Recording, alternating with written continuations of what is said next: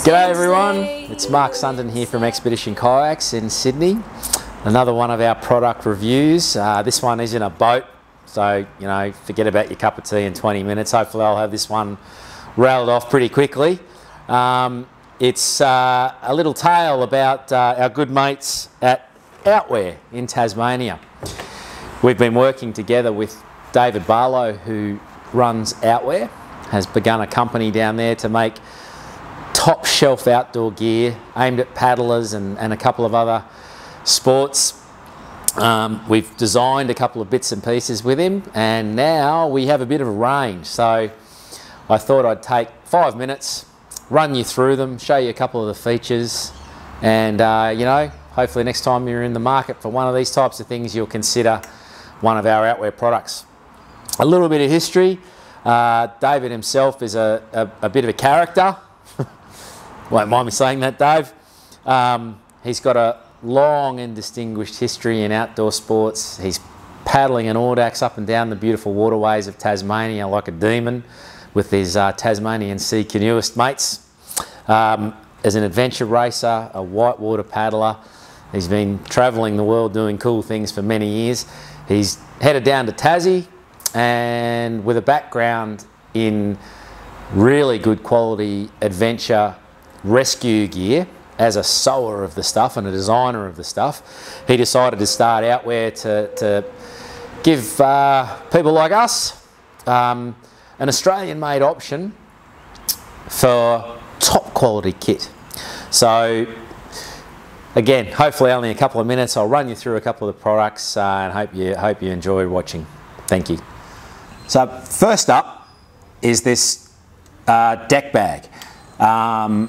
It's not a new idea. We've sold products like this from people around the world over the years. NRS have got a nice one. Northwater have had a really popular one that we've sold for many years. Where this one is a little different, it's slightly bigger. It's got a gusset that allows you to fit a little bit more stuff in it. And really importantly, the webbing strap and these tensioners here, they allow you to fix it to any set of deck lines without having to tie knots. Quick and easily and very secure. You know, the golden rule with storing stuff on your deck is that there isn't really anything that's going to stop that particular wave on that particular day from stripping it clean and turning all your gear into a big floating garage sale. But this is about as secure as a way of fitting it to your boat that we've seen. Beautifully made, you know, Dave's background sewing some good quality gear shows through. It's got some nice features other than the tethering system. That base is a 650 gram PVC, which won't scratch your boat. It's really strong, it's durable, it's UV safe. This is a 450 gram mesh, which is rot proof, again UV stable. You know, not something that's going to fail you, tear under duress. The lash tabs are a different colour, so you can see them. Seems like a funny small detail, but things like spray decks here, this beautiful spray deck made by Electric Water, it has a different coloured release strap, so you can see the bloody thing. I mean, that's kind of important. It's got a big gusset, so there's my VHF radio. I can easily get that in there and tuck towards the front. Chuck in my tracker. If you're like me, goos, muesli bars, anything you might need for the day. It secures with this Velcro strap over the top. You can lift it up and get it out easily enough while you're on the water. And it's got very low windage, it's low profile, it's all those good things. I've seen deck bags, I think there's one called the Taj Mahal. Now man, it looks like the Taj Mahal and it feels like the Taj Mahal when the wind gets hold of it. Not that I'm really all that au fait with how the Taj Mahal goes when the wind gets hold of it, the actual building, but you get my idea. So if the surf ski guys and girls have got this far, which is highly unlikely considering this does appear to be more of a sea kayaking review, one nice little feature of this bag is that it fits perfectly onto the back bungeed section of most of the big brand surf skis that have these bungee cords. I never really understood what they were there for, to be honest. They're pretty useless. But pop that bag on there and all of a sudden you've got a viable storage area, nice and low, for any number of emergency bits of gear, goos, muesli bars, your phone, you know, and again, low profile, low down, isn't going to destabilise you too much. So it's a pretty versatile product. It's not just about sea kayaks, it's actually something that is very much applicable to surf skis. Here's the second of our Outware products. It's currently sitting on the shelf. We've been selling them now for a couple of months. Really popular. People who've got them have been really pleased with them. It's a spare paddle bag. The idea that it slots on your back deck in order to secure your spare paddle. It's a drainable mesh bag, really nicely finished. Again, secured with a strong webbing strap and a tensioner, so you don't need to tie it down or shove it under your bungee cords. It's got a lovely quality Velcro release. Your paddle will come clear quickly and easily if you need to get at it on the water.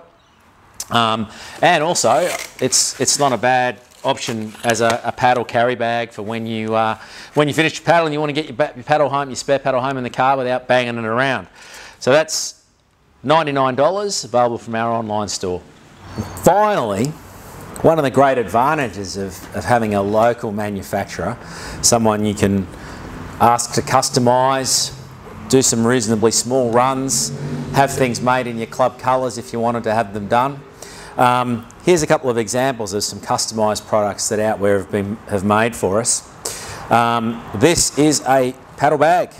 Again, nothing revolutionary about it, except that it's made from the same 650 gram vinyl in some cool colours. It's got a little clear label for your name, or one application was for people who are doing adventure races. They're able to have contact details and things in there for when they leave them at transitions. A shoulder carry strap. Now there are paddle bags around, you know, heaps of paddle bags around actually. They're usually between about 70 and 100 bucks. Hardly any of them are made here. This one is and can be done in your colours. It's a beautiful bit of gear. This one began its life as a beer bag because it kind of fits a six-pack. However, Dave, using it in Tassie for his 2 and 3 day trips that he's been doing down around the southeast and Tasman Peninsula and cool places, realised that it's waterproof enough to be used as an outer bag for his dry bags, or even for popping in a bunch of stuff that doesn't actually need to be waterproof. Doubles as a carry bag, and it means your entire load is an easy thing to shift around and carry when you're unpacking at the end of the day. Or as a day bag in your kayak that fits in your hatches. It's designed to fit in the back hatch of the Audax here, because that's what Dave paddles. I thought, gee, that's an expensive IKEA bag, but it's not. It's a really good bag. Rob took one down to the national park last week and came back and said, actually mate, that's a really handy thing to have. As you can see, these guys are colour coordinated. If you wanted them done in a certain set of colours, that can be done without too much drama. $79, really unique paddle related product, and typical of the kind of customisation that Outware can do. So we're pretty committed to making good products here in Australia. We're those of you who know us, we're in a pretty small niche right at the top end of things. You know, we're not generally known for having generic products that are in the mire of mass-produced, imported, sort of cheap stuff, cheerful junk I like to call it. We now have over 40 products in our range that are made in Australia, all the way from the Audax you see here, Electric Water's beautiful spray decks, Outware's great gear, Flat Earth sails, the list goes on. We work with local artisans on ideas. It's all about the design and then, you know, the lovely knowledge that we're putting money back into the country, keeping people who are capable of making things that enhance our sport in business. You should never buy something just because it's made in Australia. I reckon that jingoism is a bit sort of misaligned. However, we hope products like Outware will make you think when you're next in the market for the types of things that they manufacture. Thanks for watching. Hope it was a short one. See you again soon.